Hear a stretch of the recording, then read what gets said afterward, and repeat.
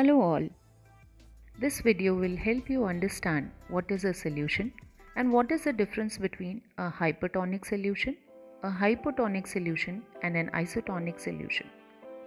A solution is made up of two components, solute and solvent.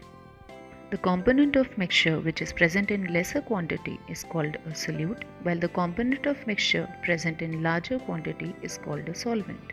For understanding the types of solution, we also need to understand another term, concentration of a solution, which is equal to amount of solute divided by amount of solution.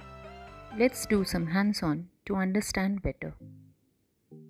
Measure 100 ml of water and pour it into each glass. Add 5 grams of salt to each glass and stir till it dissolves completely. As both the solutions now contain 100 ml of water and 5 grams of salt each, hence both these solutions are said to be isotonic. Add 5 grams of salt to glass 1 and stir. Glass 1 contains 10 grams of salt in 100 ml of water, while glass 2 contains only 5 grams of salt. So now we can conclude that both the glasses had 100 ml of water, but glass 1 had 10 grams of salt while glass 2 had 5 grams of salt only.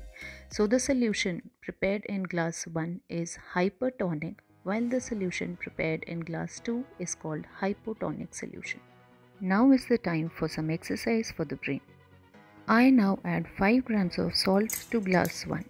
You have to identify that which of the two solutions is hypertonic and which is hypotonic. Wow, it was really quick. Gear up for the final question. Help me find a way to make these solutions isotonic again.